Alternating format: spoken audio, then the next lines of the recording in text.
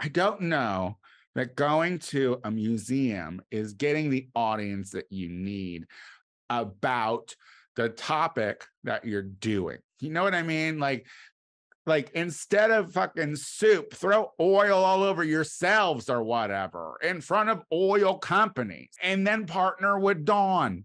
You know what I mean? And then partner with Dawn because they're going to wash it off of you as soon as it's over. We know it works on ducks. Why can't it work on you? I don't think you're reaching the audience that you want to reach by throwing soup on a Van Gogh. And also, in this climate where we learn so much about mental illness, you're going to go and deface one of the most famously mentally ill painters in the world?